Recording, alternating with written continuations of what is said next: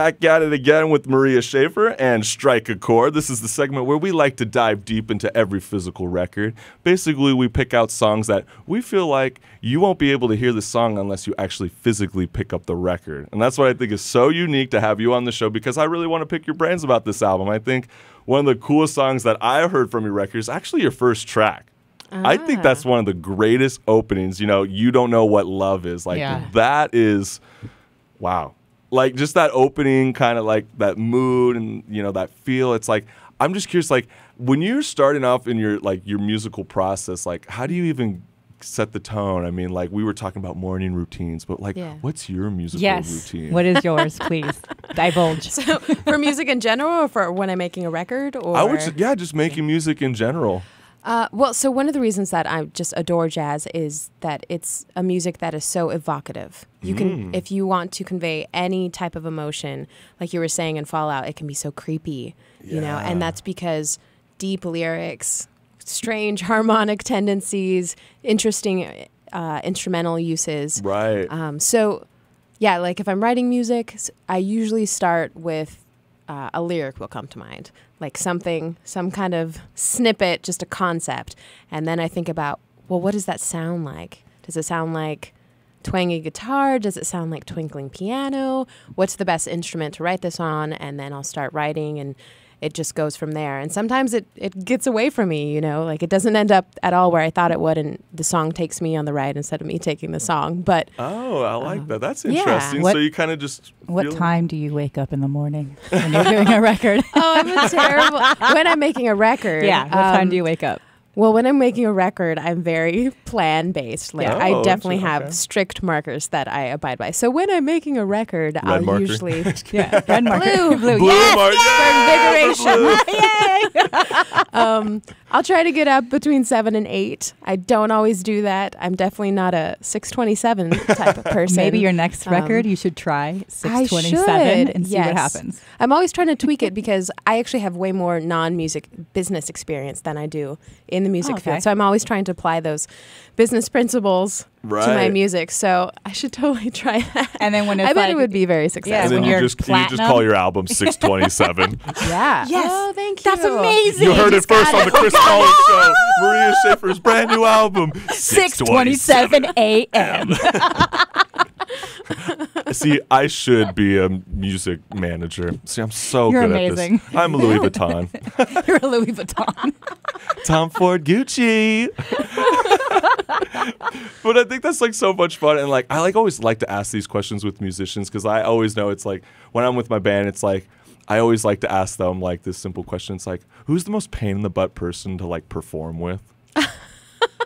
Can you divulge? Are you that? asking me that? I'm asking you. We're asking. Come on, get Is the it the dirt. saxophone? Is it the piano player? Is the bass player playing a little too loud? Where you're like, shut goodness. it, Bob. This is going to sound so cliche, but I am really blessed with the people that I get to work with. Aww. And I just have amazing musicians and vocalists in the scene. And No drama? No, you know, I think it wrings itself out. Or it's like a personal development thing, right? Like, hey, you're being a jerk. Maybe you had a bad day. Or something, you know, like it's just You're a like little... a stage manager. Yeah, you're so just nice. managing expectations. You don't even, like, you're not, something I like about you, I obviously just met you, is you're not a diva. Like, you're talented, your voice is amazing, everything about you is so there, and you're down to earth, and that, to me, just, like, makes me want to buy your album twice. Oh, like, I like thank that. you. I appreciate I like that. people in the music who actually like the person versus being like, oh, I liked your music, but not you. No, I can't listen to you. Right, that's a bummer, right? Because you're living as a person much longer and much more of the time than you are as a musician. So if you're doing poorly as a person, then that's just a bummer. Yeah, That's sad the life. truth, and I think that kind of sets the tone for your album. And you know, to know love, you know, show the love. You know, like we got already so much negativity in this world. You know, you can tune into channel 2 through 11. You can see all that negativity. So you know what? Let's hear some of Maria Schafer's new music. This one's called "You Don't Know What Love Is."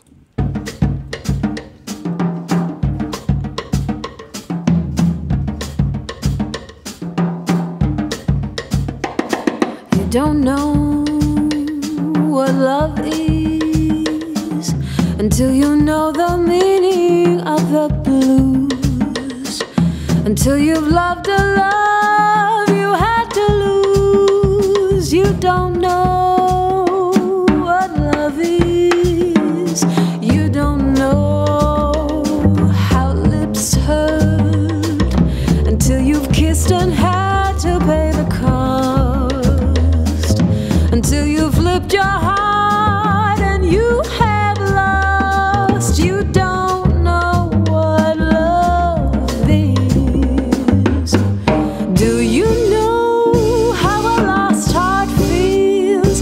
The thought of reminiscing. Oh, how lips that taste of tears lose their taste for kissing. You don't know how hearts burn for love that cannot live yet never dies. Until you faced each dawn with sleepless eyes. You don't know what love is.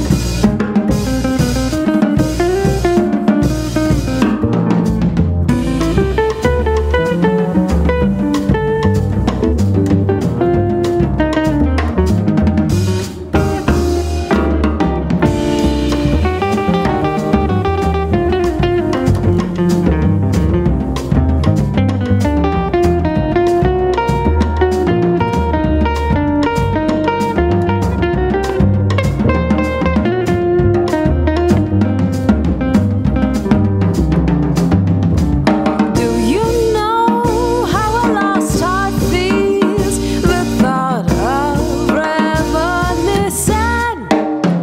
Oh, how lips that taste of tears lose their taste for kissing.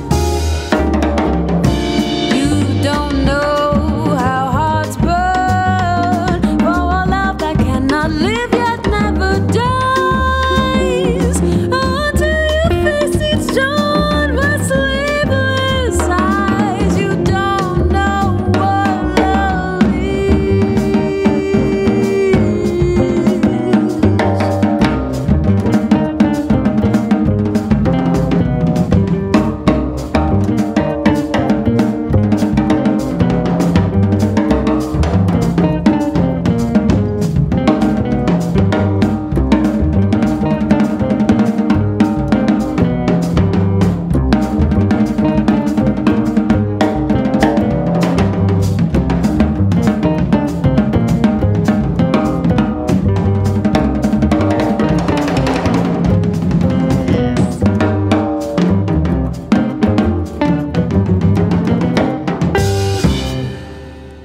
How rock and roll is that outro right there? Like, who?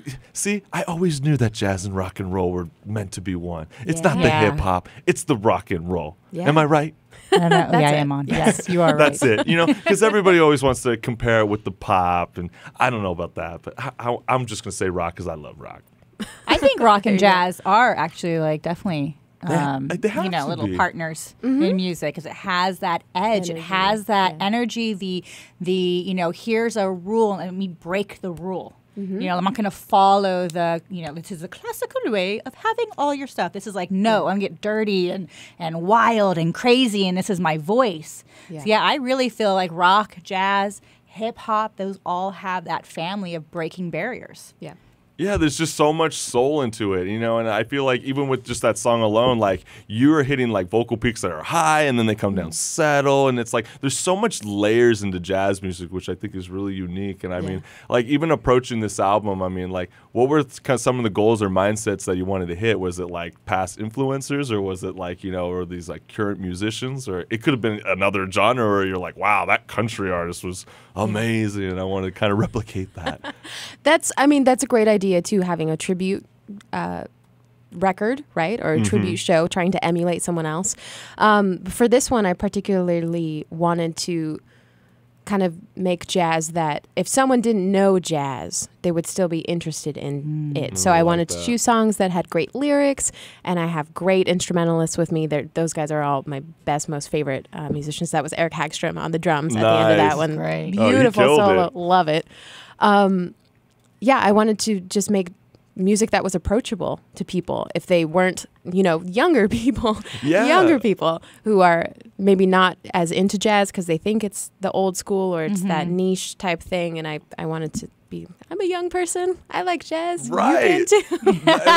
It's kind of like what we even touched upon even like before. It's like, it's like, these guys started at a young age. It was like the college era, and just because it's like the 30s or 40s, it doesn't mean that like jazz just stays there and it never like evolves. Like it's constantly blowing up. And I think with like this record, I think it's so unique because basically like I could see it being like the age group is not evolved in like in the jazz world. It's like people from like 18 and up, even the little kids, like even Marissa, like you were saying, even your little daughter, she was listening like to it. bops out with her little head and her little like fingers to the music. It's she's so musically inclined. It's amazing.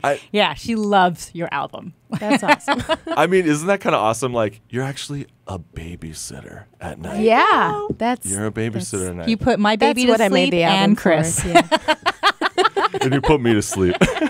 So we have like so many new record names for you. So we go Babysitter at Night. I know, right? Yes. And then what I think is like really cool is it's like one of the artists that you showed me, which I've never even heard before, was Taylor McFerrin. Oh, yes. I think that's so interesting. I've never heard that kind of sound before. Right. Because like I was like talking with you and it's like, what is jazz? And I'm like, this didn't really remind me of it, but then it did. And I'm going, it's so atmospheric and it's interesting. It's almost like, the new times, the new world. Like I could be seeing this song like the minute I land on the moon and I'm like, ooh, this is dope. That antidote, like, ooh, okay. You know? So like, where did you first hear this song?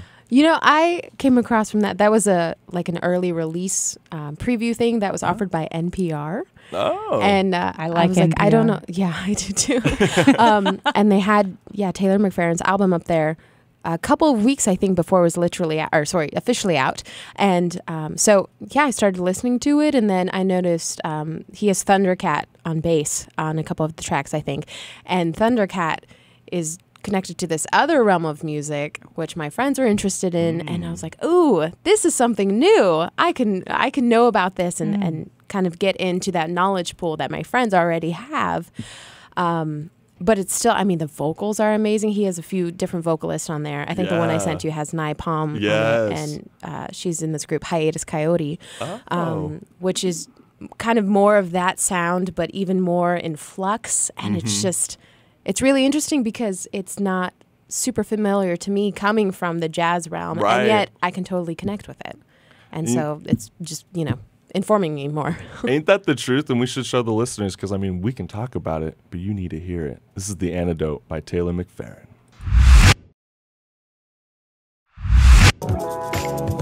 Before we get out of Strike a Chord, I want to show one last song from Maria Schafer because this album is incredible. You got to pick it up. It's called To Know Love, and this song's called So Wonderful They Can't Take That Away.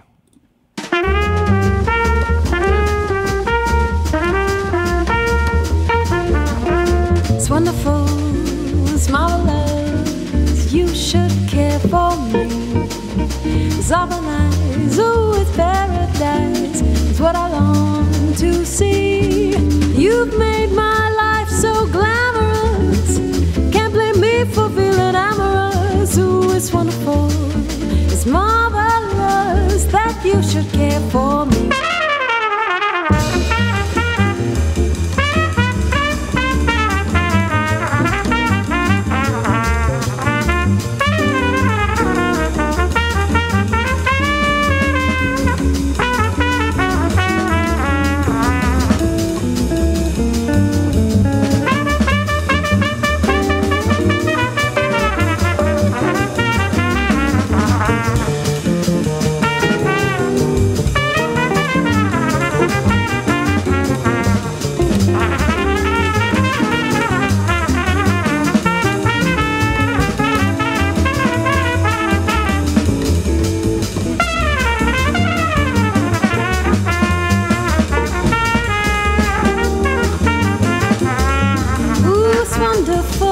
is marvelous.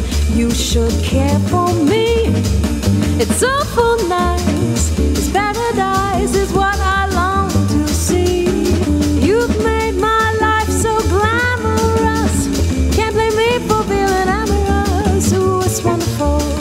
It's marvelous that you should care for me.